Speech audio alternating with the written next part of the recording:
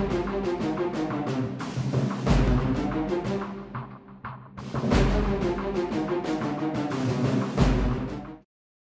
I'm Lieutenant Colonel Brian, the commander of 362 Quartermaster Battalion, and I'm also the commander of Task Force Bragg for QLAX. Within our down trace, we have 14 other units, and what we're trying to do is train towards decisive action. We're trying to go away from Iraq and Afghanistan and refocus ourselves for decisive action for the future. The other things I'd like to focus on here is to try and get our commanders trained up in their ARFGen cycle. So if a guy is in TR2, I'm trying to get him trained up to cross that threshold to get to TR3.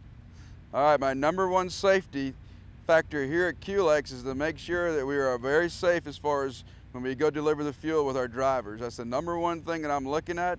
It's the number one thing that we need to make sure each driver is certified, trained, and licensed so we can deliver fuel properly. And I'd like to go ahead and first of all say thank you to all the families. Since it's Father's Day today, I know how it is for all of us and all our families as well. So I'd like to personally thank each family that donated their soldiers out to get trained for the good of this nation. All right, thank you very much.